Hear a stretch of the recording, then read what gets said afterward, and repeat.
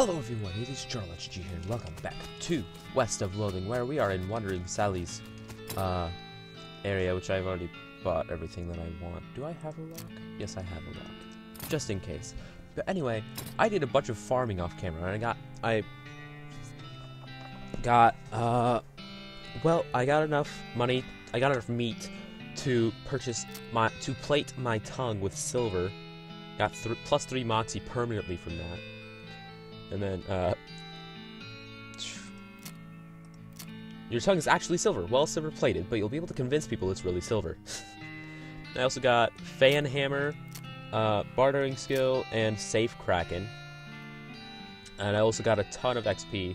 Right now I have 443, but I've gotten like well over 1,000. And let's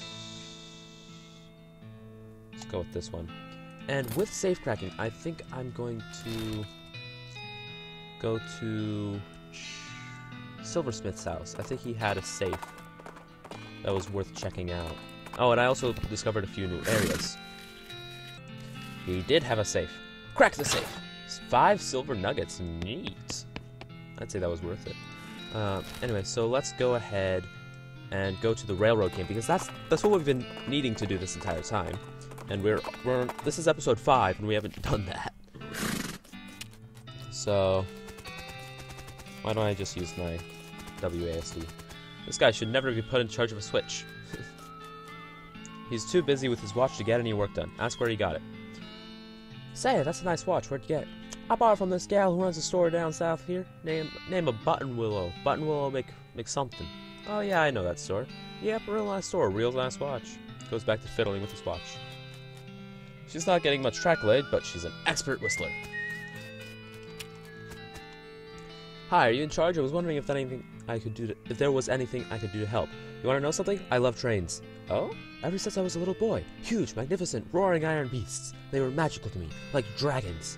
When the opportunity arose to take on management of this rail line, I jumped on it like a shot. And you know what I learned? What is that? Organizing and building and running one of these operations is the most amazing pain in the butt you will ever imagine. You want to help? Congratulations, you're the new foreman. I'm going to go home and play with my models. Okay, so what's this guy talking about? I guess I'm the boss now? Man looks you up and down.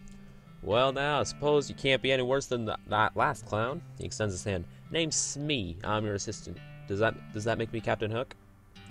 Anyway, what's the situation? Well, I'm sure you didn't miss seeing this giant pile of rocks blocking our path. The surveyors say there isn't any other suitable mountain pass, so we can't reroute around it even if we had the months it'd take. Any ideas? Well, by my calculations, we could dynamite it clear without too much trouble. Problem is, it'd take a lot of dynamite. A whole year's worth, I'd figure. We used to keep that much on hand for emergencies such as this one, but a pack of goblins stole it all. Sneaky little varmints. Alright, I'll get it back to you.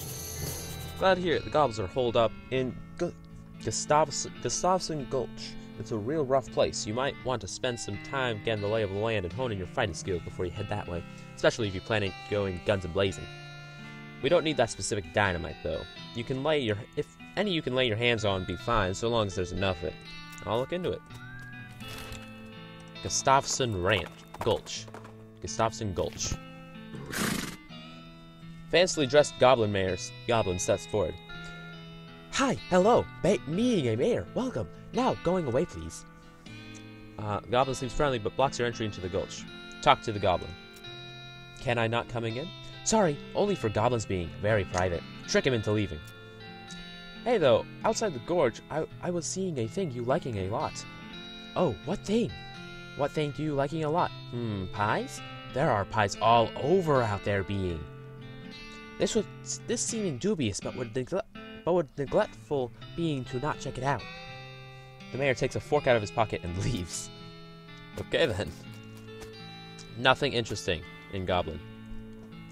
You hear a quiet rustling as though a single goblin were rummaging through a crate filled with straw.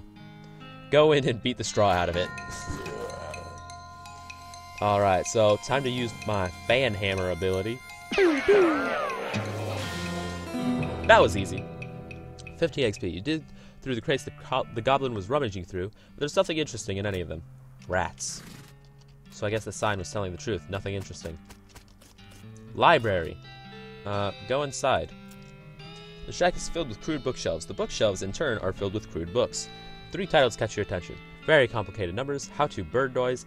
Alice going into a sea in glass. How to bird noise. This book is an extremely detailed treatise on the sounds that different birds make. You probably wouldn't expect to learn how to do an accurate great crested grebe impression from a book, but that's how detailed it is. 3 titles catch your attention. All you can tell about this book is that it concerns extremely high-level mathematics. You don't have the vocabulary to understand any of it, and probably still wouldn't if it was written in English. Your brother would probably love it. Oh yeah, I do have a brother apparently. Alice going into the seeing glass. This popular children's novel has been translated into Goblin. Jabberwocky still reads pretty much the same. Oh, it brillig being and toves and slithing did in a way gyring and also... Okay. Stop browsing. There's nothing else there. Delicatessen. So this would probably be the food court. Rats, the door's locked. You make short work of the lock. Goblin sandwiches. But I don't want that. Storage. That would probably be where the dynamite is. Shack filled with thousands of tiny cabinets, each labeled with a number in Goblin. Look in a random drawer. Gulch Goblin lollipop.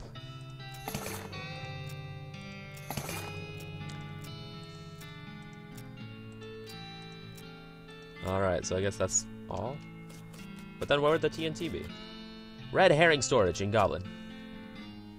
You hear a couple of goblins rustle around in there. Sounds like they're doing something really important. Interrupt them. Oh, they're magics. They are magics. Pew, pew. Pew. Oh, by the way, I got her pretty good leveled up too. She's rank 4 now because I was able to find some cows to attack as well. 30 XP. You look around the building, but it just turns out to be filled with rotting fish. Ouch. Mayor's house. Check it out. The shack contains a bed and a desk. It's made of cactus logs with a blanket made of woven together cactus needles. That can't be comfortable. Important secrets. You read a variety of secrets, though the only one that's actually pertinent to the circumstances is that there's a spare key to a treasure cave in drawer blah in the storage hut. 69105. Okay.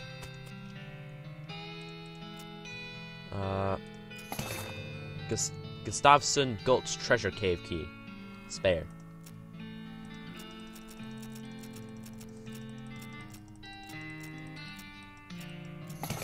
Ah! Map. Alright, so apparently there's nothing left in there. And press your ear to the door and hear somebody delivering what sounds like lines from Hamlet, except in Goblin tongue. From this vantage point, you also notice the sign next to the door reading, Backstage entrance, here it being, with an arrow pointing to the back of the building. Let's head backstage. You sneak backstage and watch the play from behind a curtain. Not only is it a Goblin version of Hamlet, it's also been rewritten as a one-man show. To being or not to being? Oh, that is a question. Could it better thinking to suffering a crazy things and arrows? Or fighting so many bad things for stopping them because fighting? To dying, to sleeping, hey! Dreaming maybe. But oh, problems if dreaming crazy when living. What dreams having after dying? Wow, pretty weird probably. You watch for a while. There's the bits where the actor has to do a sword fight with themselves is pretty entertaining. Ah, we got a cafe here. Listen at the door, don't hear anything. Ah, I need a needle. Need a needle. I need a needle. Guard barracks. Heading, guns a-blazing! Only got 3 guys.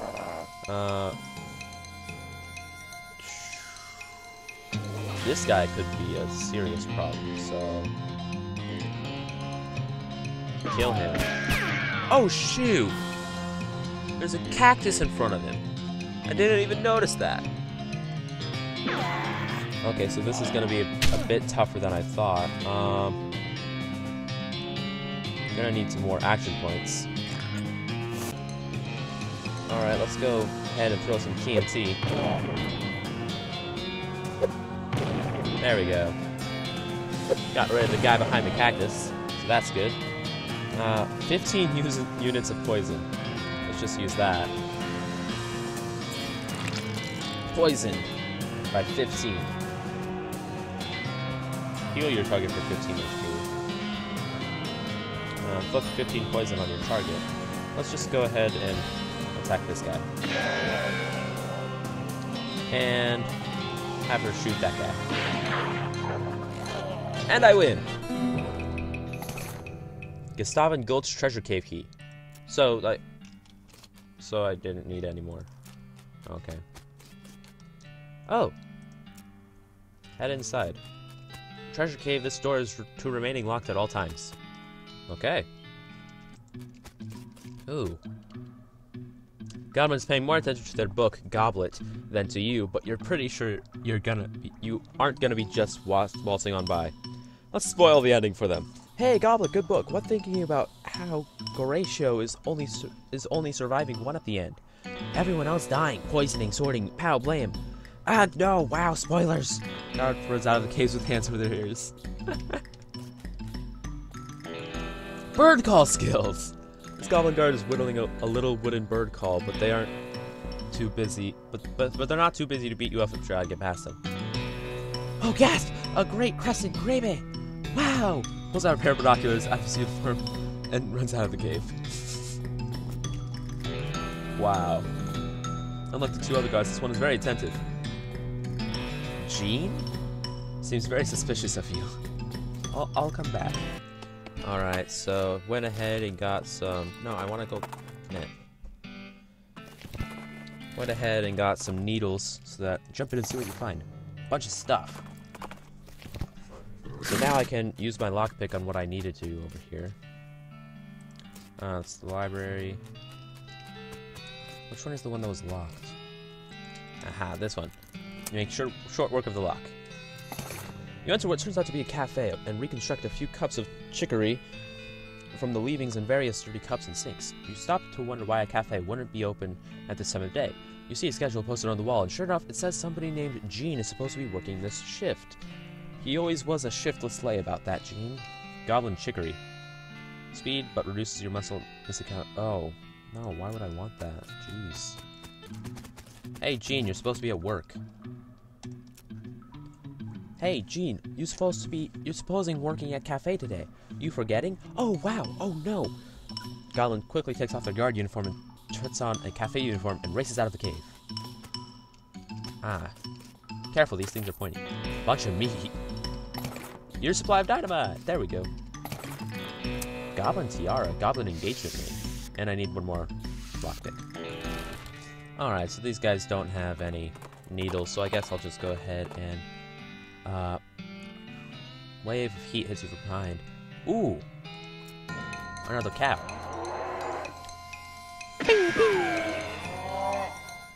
And I win. Susie carves another notch into the stock of her rifle. Alright, so now we got what we needed. So, year's supply of dynamite. Here you go.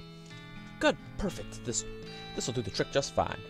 Hang back for a bit, and while I get the federals to set up the charges, and I'll let you do the honors. Sweet. Don't you have a longer detonator cable? Nope. Don't worry, you'll be fine. Just give me a 3 count before you hit the plunger, so I have time to get under the train. All right. Do it. Oh. Hornswoggle. There's a very large and very angry-looking guy standing there. Apparently, it's a little peeved at having a year's supply of dynamite blown up next to his butt while it was sleeping. I'm gonna Hornswoggle him. You gotta get out of here. There's a huge flood coming down the mountain pass. You'll be worn down to the smooth, round pebbles. Don't worry about us. Just save yourself. Rock Monster stomps away in panic. All in a day's work. Alright. Manifest Destiny Railroad Company Camp. Thanks, McCain. I just ride the train. Got a ticket? Ha, just kidding. Of course you don't. Every seat on the train's sold out. Sorry, boss. Ooh, what is this? Reigns over to triumph over that crazy rock pile guy. Okay, so let's figure out what they need now. Ahaha. So riding down the dusty desert trail, you catch a whiff of an unmistakable scent of snake oil. Old medicine show. Check it out now. Ooh, another ranch nearby, partner? You know how right about in the middle of the territory, back when the cows came home, this is right about where the first reports came out. Like, ground zero? Yep. That was a big ranch. That was the first one to go. Seems like an obvious place to check out. Hellstrom Ranch. Okay. Alright, what is this place? Most of these books are fake, but one's a real one. Oils I have known. Tells you boozes, oils, and potions. Potionology. Your potion mixing skills are the toast of the West. You can brew up impressive snake oil concoctions. Ironically, the oils from your fingers destroy the fragile oil book while you are reading it. Okay. Ooh. What do you want to combine it with? Patent moisturizer.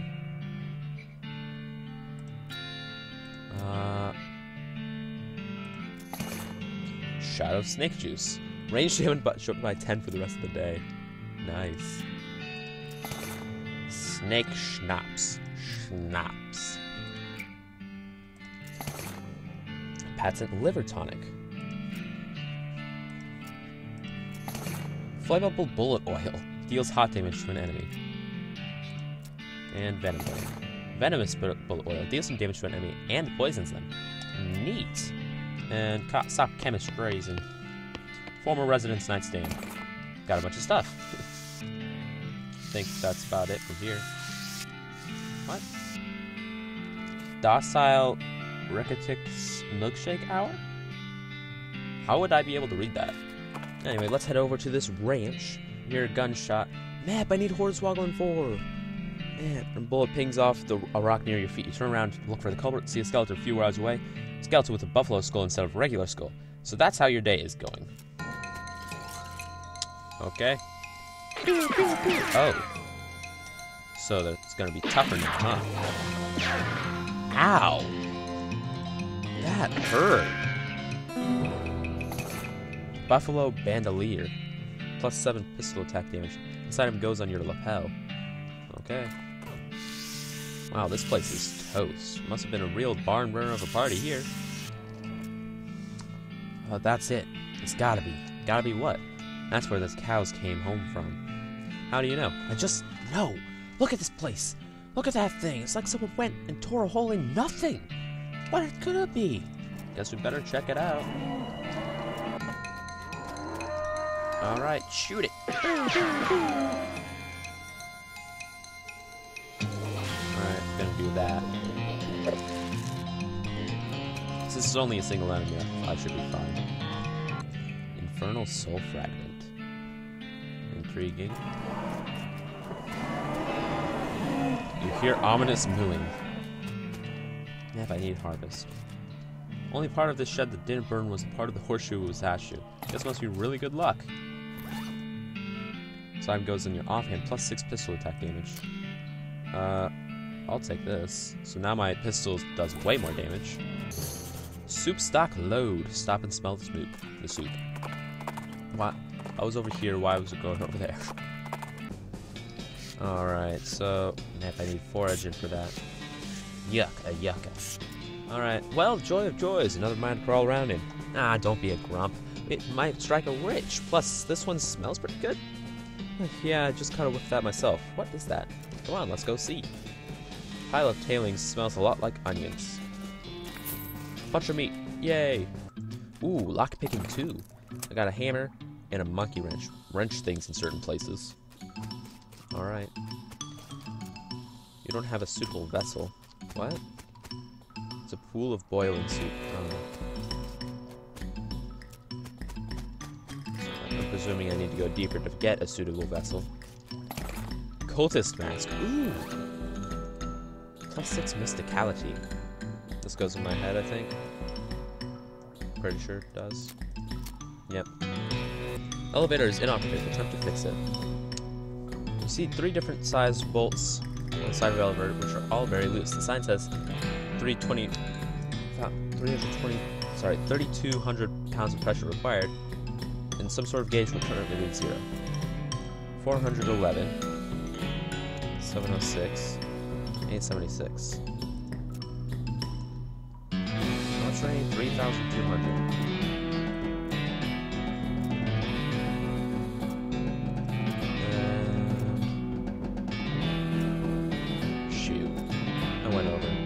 Elevator still isn't working. Just for the creaky noises. There's too much pressure at this point. Loose a lot of the bolts. Nah. Guys, I think I might have it. Yes! Yes! Looks like it's working now. Excellent! Whew. Finally. Took me like half an hour for that. Al Vibrato's transponder goes crazy. Ooh. Stuffs. Ooh, I need a keystone for that.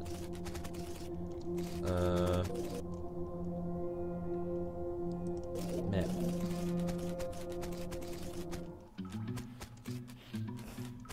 Oh, hey, it's snakes. You need at least 20% hot resistance to cross.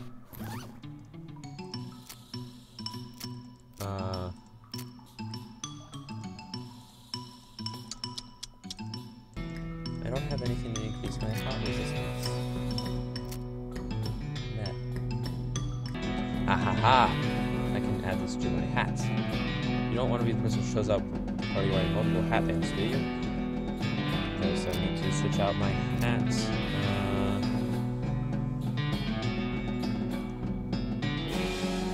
Let's go with the cultist mask. Alright. It's a lot of heat, but you can take it. All that for something that I can't even get. So I can't really do much down here yet. Oh well.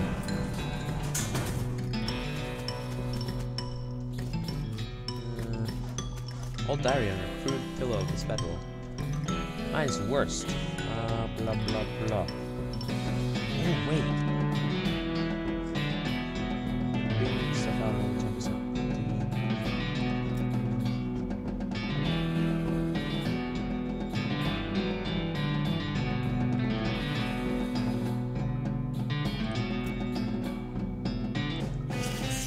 Alright, so can't really do much. So let's get out. Fort Memoriam. Let's go there now.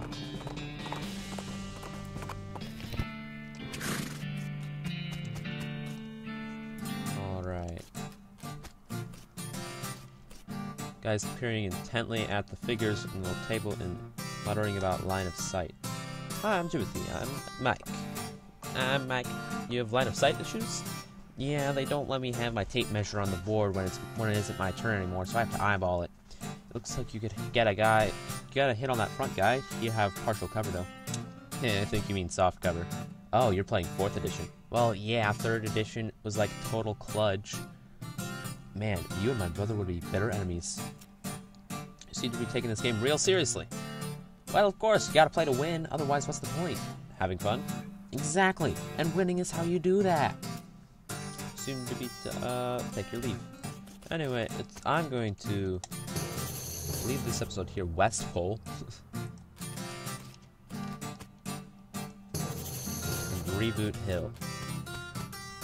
And I don't have any binoculars. Listen, how chess game they got going on there? Well, yeah, it's not totally unlike chess, but the war metaphor is a lot less metaphorical. Also, you don't typically need a tape measure for chess. Looks complicated. My brother took a correspondence course in jurisprudence to improve his rules debating technique. Okay, then. So, yeah, I'm gonna leave this episode here. So thank you all so much for watching. If you liked it, please make sure you smash the like button in the face like a boss. I'll see all of you in the next video. In the meantime, do an awkward Russian dance.